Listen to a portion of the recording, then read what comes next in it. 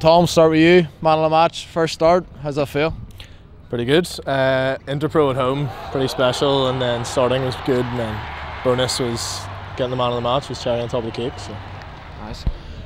Robert, not on the score sheet tonight. Disappointing. Talk to me a bit about that disruption last week, for the obvious reasons in Glasgow. Do you think that played into tonight? No, obviously haven't had a bit of game time since the semi-final, so we're a bit rusty, blew off the cobwebs, and be ready next week to get in the pitch again. Speaking about next week, you looking forward to Scarlets? Yeah, I think we'll do well. It's obviously going to be a physical game, and we'll be out and ready to go. Nice, very good. Tom, talk to us a bit about pre-season. How do you think that went on and off the pitch? Obviously, first pre-season that I've kind of been involved in was good to get in with a bunch of the lads and a bit of experience coming in. And there was a pretty good group on off the pitch. We had some good times off the pitch too. So nice.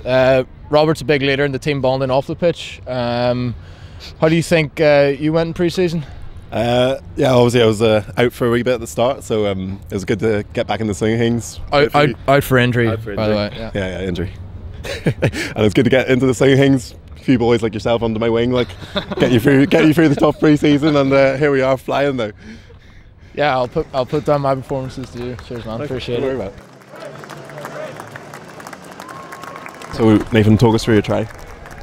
Well, you know, it's a tough enough finish from that far out, but I'll give credit to the forwards there. They gave me a good platform, and then to finish that off was nice. Yeah. They'll be playing more next season or this season. Yeah, hopefully try and catch up with you, like, you know. No, it's never happening.